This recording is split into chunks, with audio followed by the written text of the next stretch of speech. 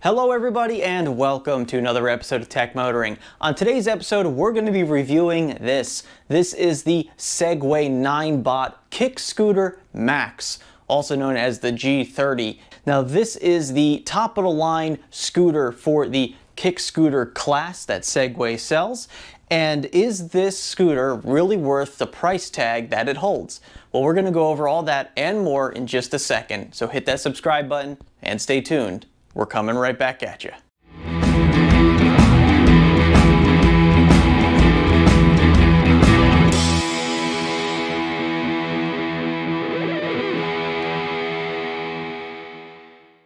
All right, everybody, well, welcome back. So like I said, we are going to be taking a look at this, the Segway Ninebot KickScooter MAX. So this is one of Segway's most premium scooters that they do currently sell on the market. Now they just recently released those higher performance GT models, but those are in a completely different line than this. This is in the KickScooter line that they sell.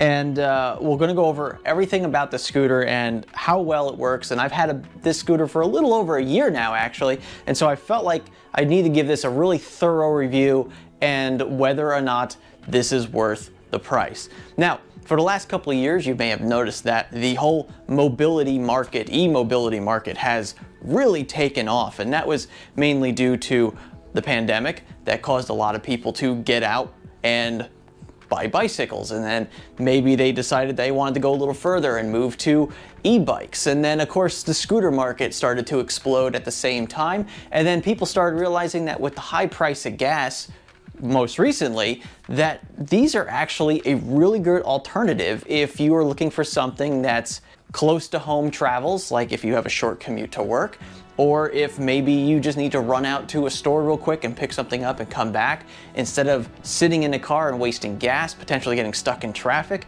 you can use one of these things and get in and out of traffic pretty easily, or even just on sidewalks if it's allowed in your area. So these are really interesting. Now, you can't really compare scooters to e-bikes. They are a completely different class in my opinion. These are not really designed to go anything other than flat surfaces that are basically, you know, paved asphalt. These can't really do much off-roading as far as, you know, going over grass. This will struggle going over even just a little bit of grass. If you needed to cut through a place that had some grass. This is probably not the most ideal way of doing this.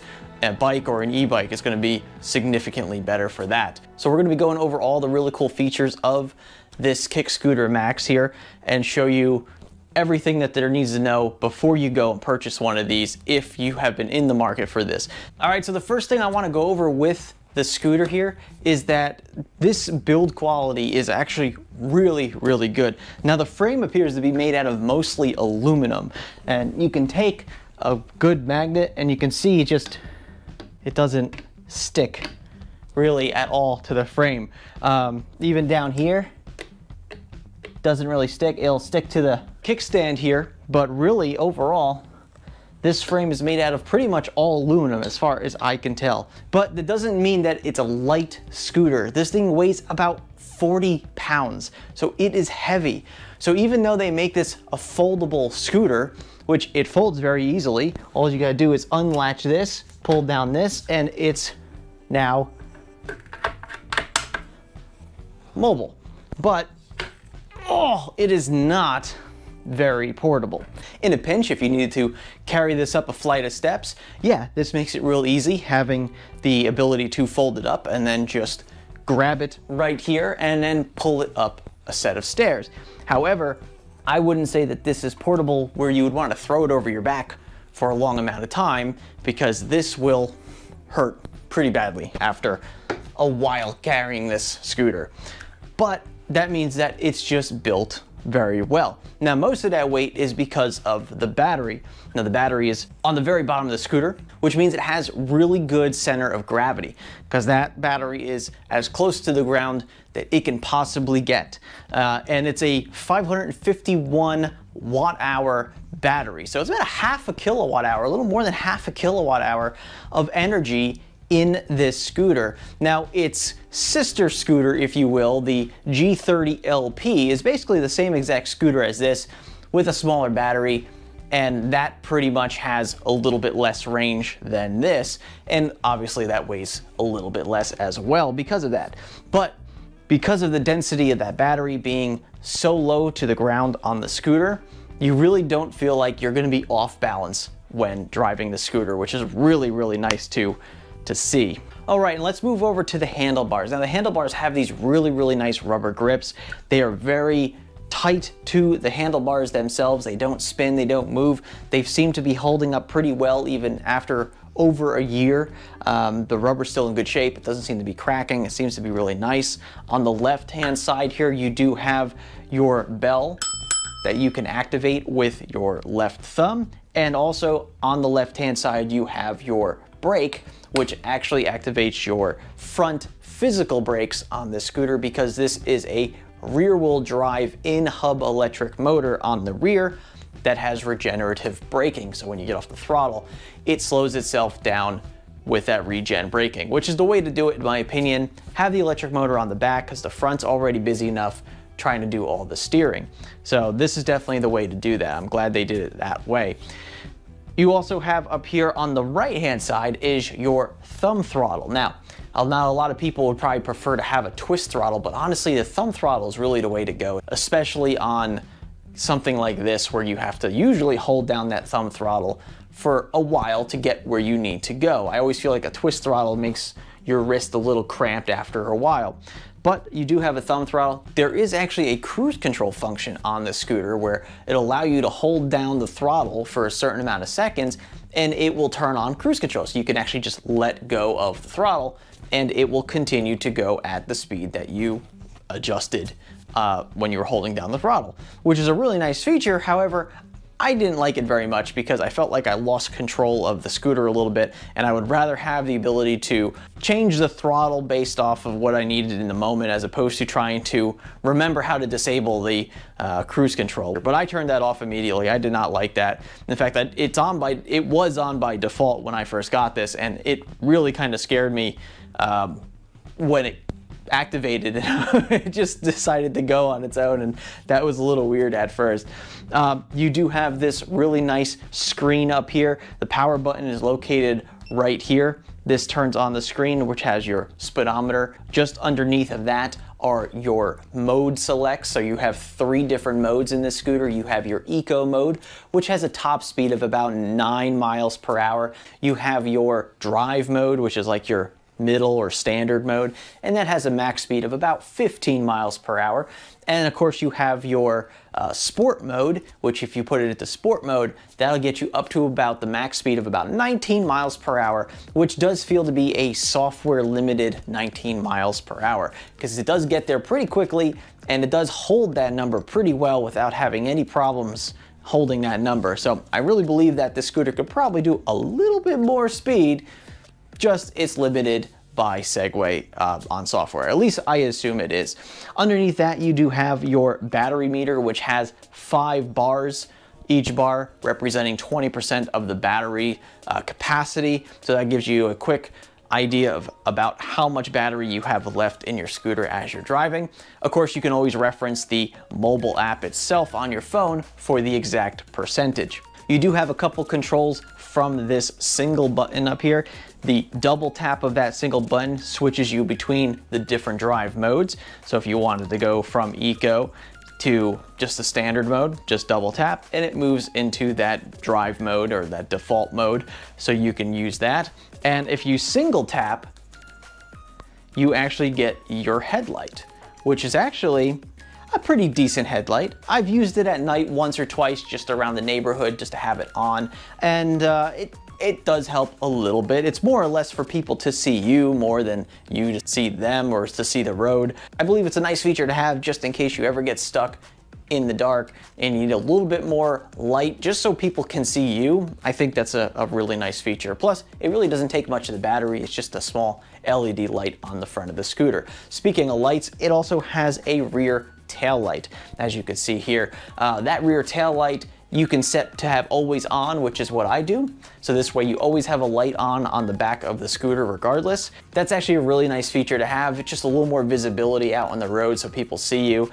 It also activates as a brake light. So if you were to hit the brakes, it does flash to let people know that you are coming to a stop, similar to how some vehicles nowadays have the flashing third brake light for when you're coming to a stop, when you're depressing the brake. Well, that's pretty much all we have up here. So let's get down now to the bottom half of the scooter. All right, so here we are towards the bottom of the scooter now. I figured this was a lot easier to just lift it up on a table. So here we can see the beautiful construction quality of this scooter. Beautiful welds on the construction of this scooter. They did a really nice job of putting together the steel pieces and making sure that it is one really sturdy, strong scooter, and it doesn't have any type of flex to it when you're driving it. And for sure, it does not feel like it flexes at all. Right here, we do have the quick disconnect or the quick folding abilities. So there is a plastic locking mechanism right here, which you can unlock at this collar, and then you pull down this front piece here, and that allows you to fold the scooter. And then this little latch that is actually attached to the handlebars grabs this piece that's on the back fender, which then allows you to lift the scooter. Once again, over 40 pounds, this scooter is quite a bit. It's not something that you're going to be lifting a lot and just carrying around town because it's, you know, easy. It's not. It's pretty heavy. This little area right here up front, this is probably one of the biggest pain points a lot of people have with these scooters, is because there is a bit of a vibration in this area that a lot of people don't like because it makes a lot of noise. You know, it's not bad. It's not terrible. If you're on a road that's really, really, you know, loud, maybe there's a lot of bumps or a little bit of less smoothness to it, let's say, you do tend to hear a little bit of rattling coming from this area right here. And that can be annoying at some times, but overall, honestly, it's not the end of the world. I know some people have made a little shims that they put in here to try to tighten that a little bit so you don't have so much of a vibrating sound here, but honestly, it's really overall not that bad. 10-inch pneumatic tires on the front and rear. Once again, these are puncture-proof to a degree. They are air-filled tires as well, so you do have to check them for their air pressure every once in a while. They don't take very much air, so it's very quick to just fill them, especially if you're coming from like a larger compressor. You want to be very careful filling these tires because they fill like that. It's crazy. But they do have air valves on them for easy filling, so you can easily fill these tires right up just before you go on. There is a PSI recommendation for how much you should fill them up. It's very tough to get it right on because of how little air they actually take inside the tire. But you know, you'd have to do your best just to kind of get to that spot of that much pressure. So 10-inch pneumatic tires front and rear. Once again, 350 watt in-hub electric motor on the rear. Awesome to see that. I really like the fact that it's an in-hub motor, so you don't have any type of electric motor out on the outside of the scooter, which makes it a lot easier for, well, not hitting an electric motor up against anything, scraping it, whatever the case may be. This, you can see the battery right here. It's a pretty sizable battery, goes the good length of the entire standing area here. And you know, once again, 551 watt hours of energy, so it is quite a bit of energy. And they do say that this scooter gets about 40 miles per charge. Now, obviously that rating is probably based off of driving it on eco mode and not so much sport mode.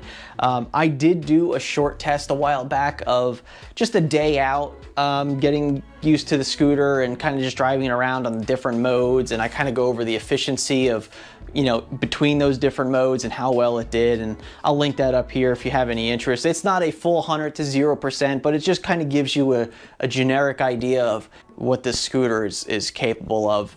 And that's really use case scenario. It's not necessarily a range test, but it kind of gives you an idea of exactly what the scooter's capable of if you were to just go out and about and use it and play with it and use different modes and stuff for your driving.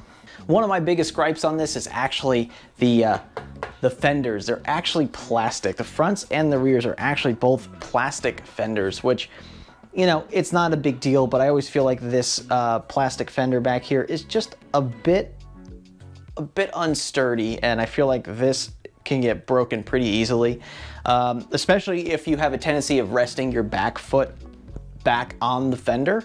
I know a lot of people used to do that back in the day. The old Razor scooters, the brakes used to be on the back fender. So some people have that habit of keeping their foot towards the back fender or on the back fender. Yeah, you got to try to avoid doing that on this because this is plastic. And so if you put a little too much pressure on that back fender, you're going to end up just cracking that fender. So you got to be careful with that. Kind of wish they made this out of a piece of aluminum as well. The front fender, no big deal either way. Plastic is fine, but like this back one really needs to be a little more sturdy in my opinion. So this way it has you know, a little bit more sturdiness and it probably won't break as easily. As you can see, we do have some high visibility stickers on the front and rear of the scooter as well. So this way, at least if you are driving at nighttime and somebody comes up the side, they can at least see high visibility stickers along the side of the scooter. The rubber mat is very good. I've never had an issue with sliding off of it or hitting a bump and almost losing my footing. Like, this is very good rubber. It does keep your feet to the scooter at all times. I really haven't had any issues with that. Now, included with the scooter is just a standard 110 volt cable. This cable is used because it does have a built-in charger, which is very convenient because that means that if you ever need to bring your charger with you, you're really just bringing just a standard 110 volt power cable. It all gets converted internally to the scooter itself, which is nice, except for the fact that now you're carrying a little bit more weight having that charger built in. The charging is right here on the base on this side, and you'll notice that there's actually two ports there. So one port is for that aforementioned plug that plugs in, charges AC power into the built-in charger, which then converts it to DC to the battery.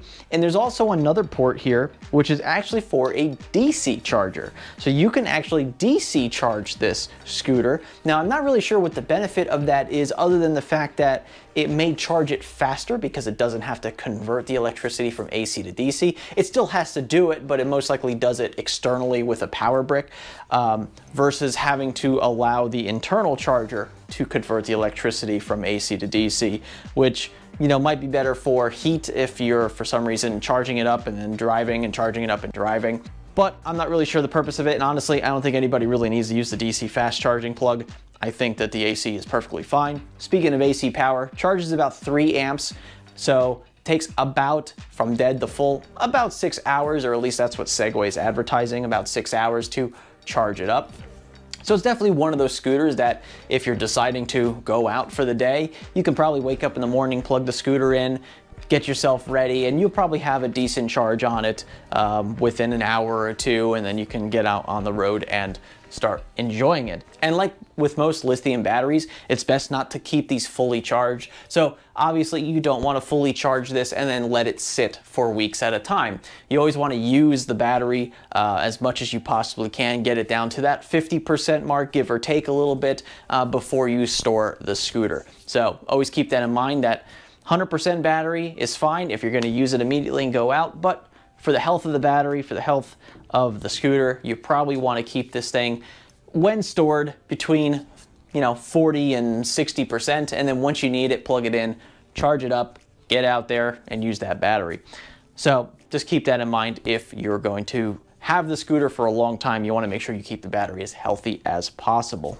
All right, so now let's talk about some of the negatives of the scooter. And there's one big elephant in the room when it comes to the negative for the scooter, and that is lack of suspension. This scooter really, really needs to have some sort of active suspension on it. It can be pretty brutal at times driving the scooter on certain types of roads, depending on if they're haven't been re-asphalted in a long time. It can vibrate pretty badly, especially at higher speeds. One of my biggest concerns is, without having front suspension, is hitting a transition, especially if you're on like a sidewalk.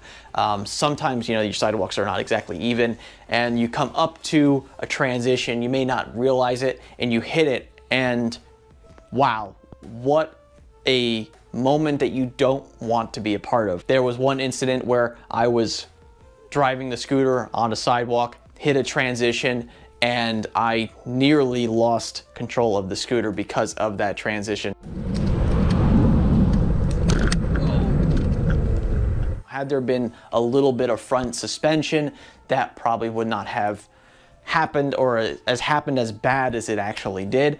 Thankfully, I didn't lose the scooter. I was able to regain control, but one of my hands did actually come off the handlebar completely. These tires, they're not very good at absorbing a lot of bigger bumps. Some smaller bumps, yeah, but for larger bumps, they are pretty rough. So really, I think the biggest miss here is if you're going to be on a scooter and you're going to be doing about 20 miles an hour or close to 20 miles an hour, you really do need some sort of active suspension. There are some third-party modifications out there that you can buy to add suspension, and you know, they're okay as far as I could tell from the reviews, but I haven't decided whether or not I wanted to try one of those. And you know, maybe it's not worth the investment because it also is extra weight. So you're talking about a 40-something pound scooter. It's going to be, you know, even a couple more pounds after that. You know, so you're adding more weight. You're taking away range from your scooter. So this is one of those things that you really got to be a little careful about when you're driving the scooter, is that if you do hit something that you don't realize, and this is a big thing about, you know, the difference between a bike and a scooter, is that because you have such small tires, you don't have as much absorbing with that. So do be careful. If you are one of these, just make sure that you're coming across any type of, you know, terrain that might be a little bit dangerous or slippery or something. As far as the grip of the tires are actually really good. I have no concern going over any type of wet asphalt or going over any type of like sandy or dusty asphalt. I mean, where we live here, we live close to the ocean, so we have a lot of sand everywhere. And you know, usually you'll find little pockets of sand on the road every once in a while, and honestly, going over those at first was a little bit concerning, but you go over them and you don't even really notice that they're there. Your tires don't slip. You don't really have any loss of control when going over them. So I feel like, you know, the treads of the tires do a good job of keeping it stable and on the road. Good for that. At least, you know, you feel a little bit confident. You're not going to slide the scooter out because you hit a little pocket of dust or dirt or sand on the road. So that's nice. Of course, you do have to watch out for some larger debris. You want to make sure you don't hit any rocks, because rocks can either pop a tire, or, you know, obviously you can lose a little bit of control if you hit a larger enough rock. All right, and the last thing I want to discuss is the app. So in order to set up the scooter, you do need to download the application to your phone, the Segway app. It's really simple. And then you do need to activate and register the scooter on the app. Now, the other thing the app allows you to do is change some settings on the scooter itself. So you do have the strength of your regen braking that you can adjust. You can enable or disable the cruise control feature that I had mentioned before. Of course, the scooter is capable of firmware updates as well, and Segway does send out firmware updates for this particular scooter every couple months or so. Unfortunately, the release notes are very just vague and unhelpful in every way. It's pretty much just bug fixes and stability fixes. That's pretty much just what they put into their firmware updates, but they do control some aspects of the scooter. I haven't had any issues with those since I've done them, and the firmware updates only take about 3 to 5 minutes. The app also gives you the ability to see the exact percentage of your battery.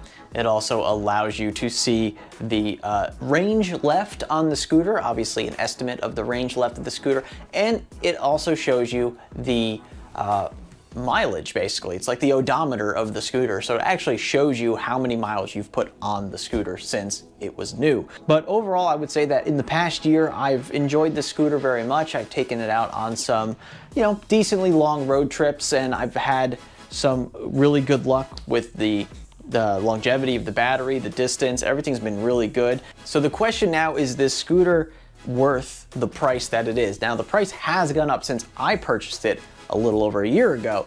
So the question is it still worth the price today? And do you have a purpose for it? Is this something that you're going to use to commute back and forth to work?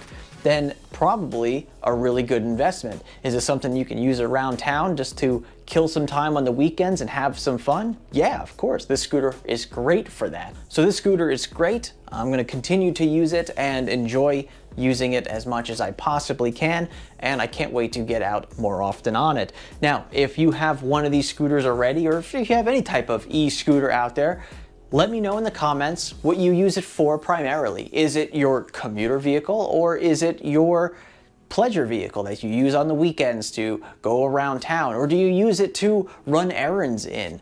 You know, I usually just throw a backpack on every time I use this, just in case I need to pick something up. It's actually really good for garage sales. I've done that a couple times. You take it out and hit a couple garage sales. And if you enjoyed this video, go ahead and give it a thumbs up just below. If you're not a subscriber to Tech Motoring, please go ahead and hit that subscribe button just below. Don't forget to check us out on our website, techmotoring.com, facebook.com/techmotoring, on Twitter @techmotoring. I'd like to thank you again very much for watching today's episode, and remember, welcome to the future and welcome to Tech Motoring. And we'll see you on the next episode.